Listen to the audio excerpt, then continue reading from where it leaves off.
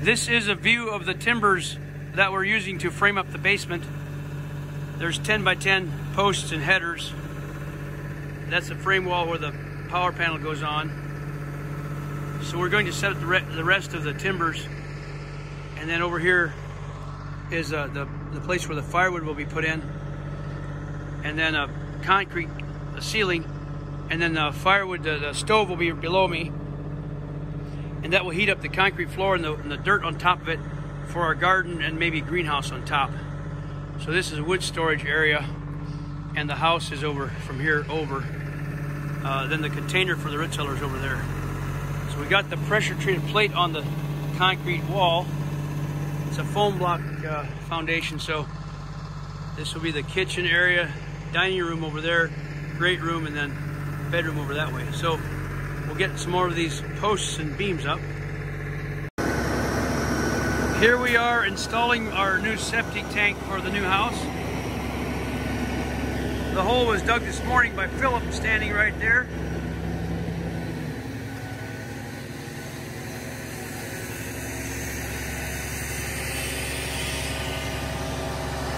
So he's going to lower that tank in the hole for our septic system.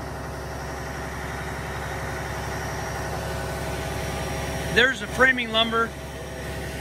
Wayne and Isaac are framing the walls underneath all the beams. So we got the beams up now, and on the outside we're putting the rim. That top layer of beams is the rim where the floor system will go inside of it.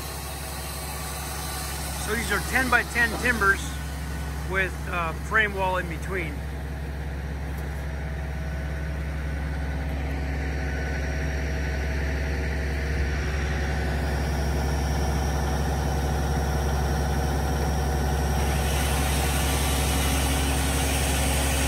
There goes the tank in the hole.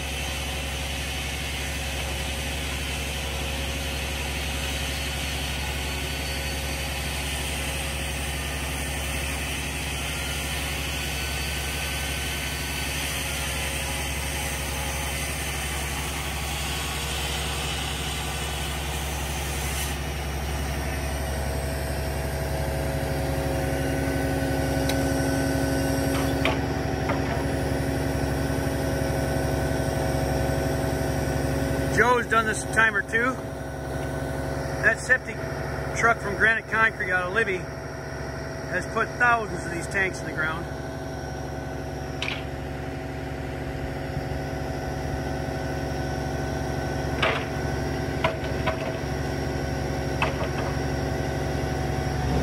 We'll let them do that. And we're happy with the progress. It's kind of a mess right now, but we're getting some beams put up, so we'll see you next time.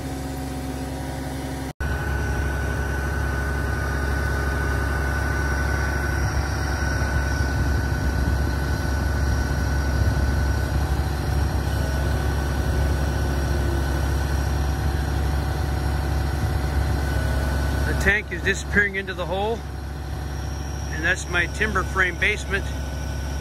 This part is the wood house, which will have the greenhouse on top of it, and that's the main house. That's our crane swinging logs in, or timbers in place, framing, and the septic tank. From my mound here, I got a good view of the mountain. This will be our vegetable field. Our drain field for the septic system will be on that flat area right there. You need undisturbed soil, fairly flat, and that's where it's going to be going in right there. That'll drain from this tank.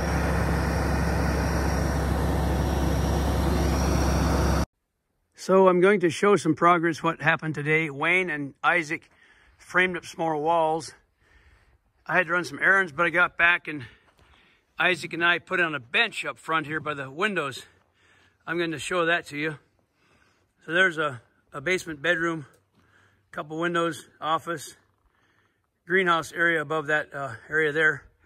But here is what we just did. Something we just kind of thought of last minute. Hadn't been planned in at all. So first we started by putting this big log on the bottom. It's about 14 inches thick, wide, and high. This will be the entrance door to the basement through these timbers, right in through here. Now what Isaac is sitting on is a 4x20. It's 4 inches high, thick, and 20 inches wide.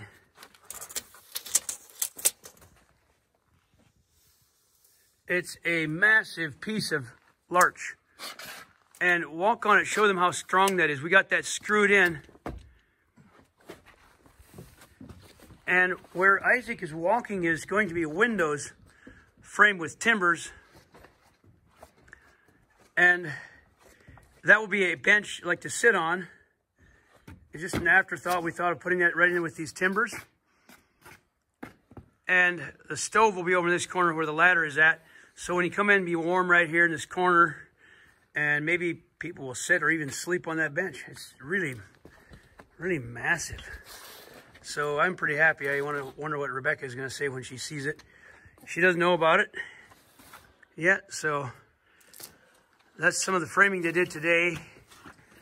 With this will be a timber. These are 10 by 10 timbers. So walking in through into the bedroom here, this will be a guest bedroom. Right here, we just decided to go with a couple windows here. This looks out at the view, a 4040, which is 4 feet by 4 feet window here with ventilation to open. On the side, on the left side of the person sitting here, you have the 3040, which is 3 feet wide, 4 feet high, looking out at that view toward the direct south. And the needles are colorful this time of year, so they can see the hills over there that way. So sitting at this, like maybe a desk or a table here at the bedroom, you got that view, and turning to the left is that view. And then lots of room for a bed here against the flat wall. And then this will be a walk-in closet. Today also we got the electrical panel mounted on the other side of that panel there. I'm going to slip through this wall. This will be our office. That also has a 4040 window with ventilation for the desk, so we can see the view from the office, the paperwork and all those not fun things to do in this office. And this will be the door back here, and then like the utility room where the hot water heater and the power panel is. We have live power, charging a battery right now, and a 200 amp panel. Can't really see it under the tarp, but this is covered so the rain doesn't get it. That's live power coming in now. And 4 outlets right there. And below it, 4 more outlets. So we have some power to plug in things. And then while this house is being built, we've got live power for our tools right there. And this is really cool. So that's a permanent setup power, their power panel that will feed the house. So the room I'm in is kind of the catch-all room where the power comes in and things are stored, tools. This goes into what will be the big firebox, the stove and the wood area. I'll walk out here around the corner of these beams. This will be wall right there, but this, where I'm going through, is going to be an opening into the main room. And that goes on over there with bathroom and laundry room.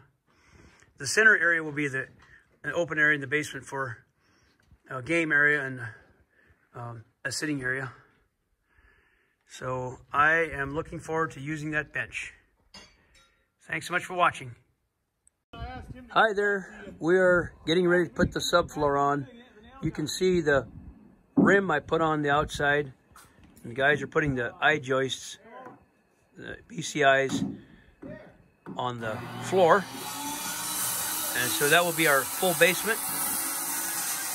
We've got the paper on the back of the concrete. This is a asphalt wrap that goes on the ICF insulated concrete form blocks. And over here we have the mountains threatening snow. We are erasing the snow to get the cap on, the subfloor on. So I'll explain what we're doing. I'll start over on my left. At the far end is that 45-foot container. We've got that buried. That will be our root cellar to store our fruits and vegetables, our produce from the field. Then it connects to the bottom of the tower. That's our bedroom in the back, that back square. And then it comes into the house here, a bathroom and Rebekah's sewing room back there. This is the center great room where they're putting the joists in right now. That will be open vaulted ceiling all the way to the peak. The center of the house right there. I'll expand so you can see it. Right, that area is going to be the center glass looking south into the pond, into the hills there. Then you come over here. On this area is the dining room right there and the kitchen facing the mountains. And that's the edge of the house. Then it goes to the concrete cap will go on top of that area there. That's the wood house. So again, we're racing the snow. We're going to try to get this subfloor on today. We'll see how far we can get. Well, this is noon, lunchtime, and we got all the joists on for the subfloor. It's exactly 12 o'clock. What a nice morning's work.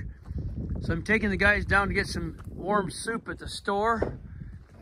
And I'm going to take a walk through to show what the guys got done this morning. I'll go through the basement. This is the timber frame posts and framing in between the posts. And they are hungry bunch. So I'm going in this is going to be the French door to the basement. And wow, there's the joist. What a nice sight. These will be exposed beams in the basement. This one carries the stair, shortens the span a little bit. I'll take a look around. This is a center room in the basement. It'll be all open. It's 22 feet wide. We span this with 11 7/8 BCIs, a foot, 12 inches on center. And these are strong enough to span 22 feet. But we shortened the span with that timber came over for the stair framing. So this is the center area where we'll have a place for the youth and people to gather and play and hang out.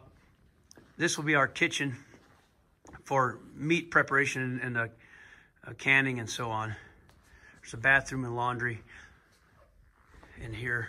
But I want to get the floor. Let me go up the stair. My son Jalen made this timber stair a couple days ago. So here we are.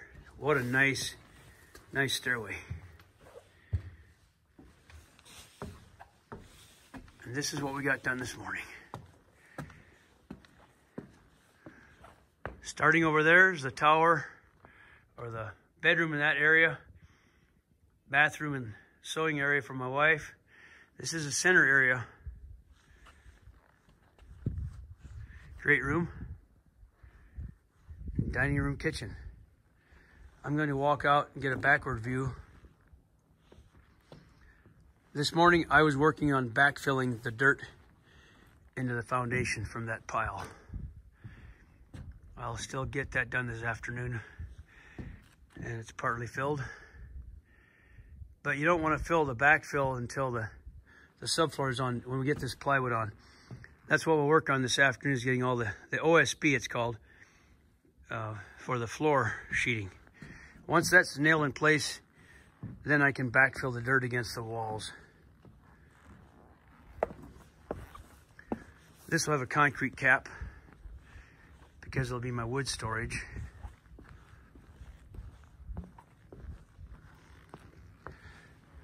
The skid steer track loader is an excellent machine to move dirt. It's partially frozen, and this is the day before Thanksgiving, so we're threatening some cold weather, but so far only a couple inches of frost. I had to break through that this morning to get the dirt, and so I was putting that in the surrounding. There's the crane that will set the logs in a couple days. So there's an overview of the joist framing for the subfloor. I'll get up on the hill so we can see that a little bit better. One shot.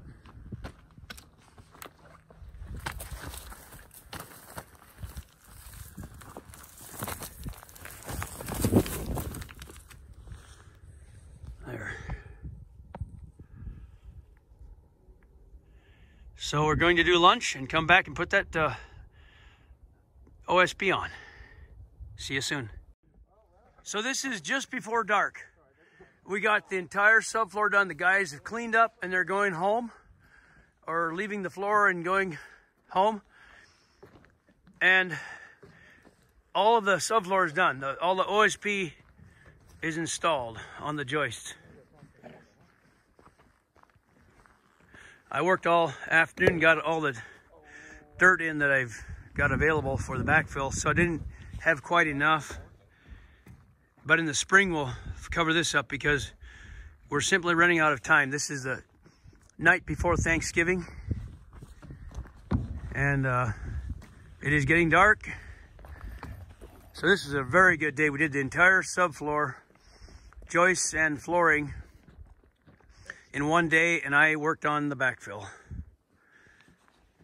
And we're also missing some dirt by the greenhouse area, but we're going to dig out of that hill next summer or spring, get some more fill from that hill, and bring that in and completely backfill around the backside here. So there's some rocks we found in the excavation we're going to use for a rock wall along the back here.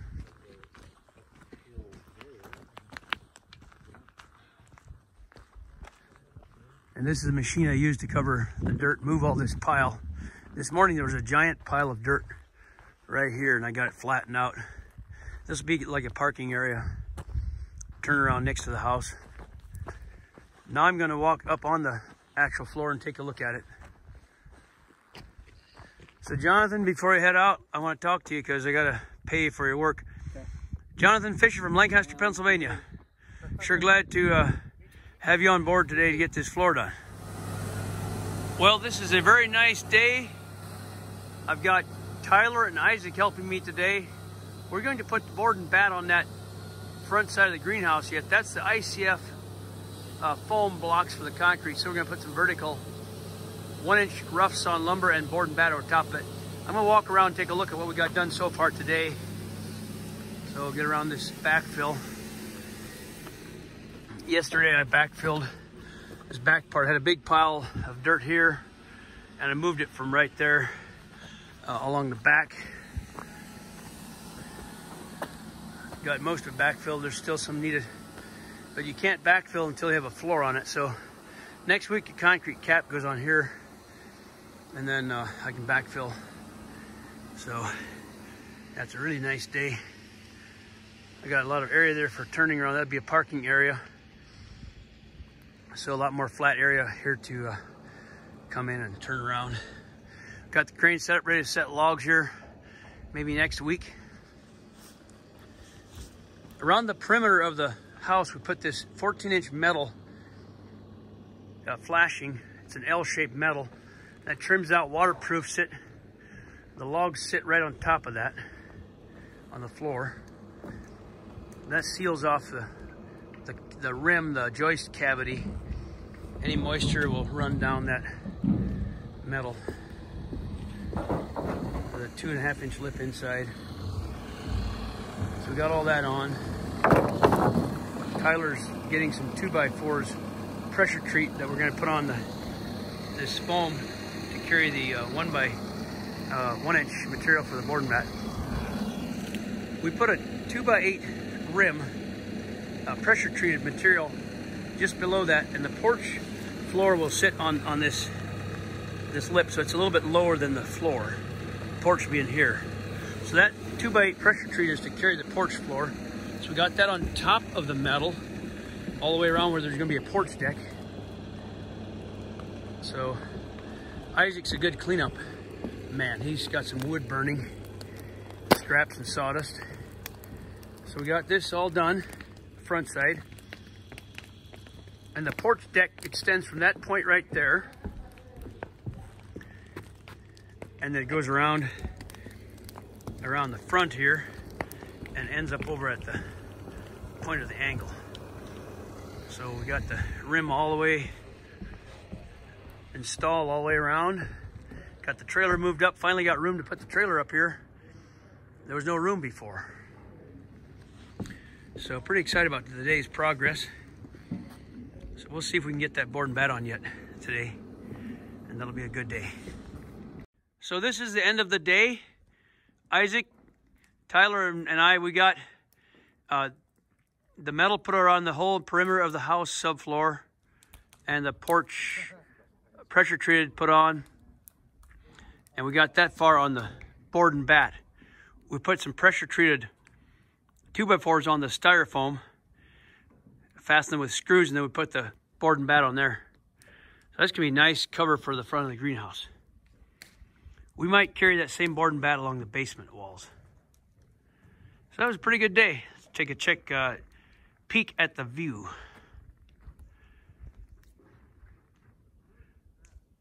It's getting dark soon. Sun went down. Thanks for watching. See you next time.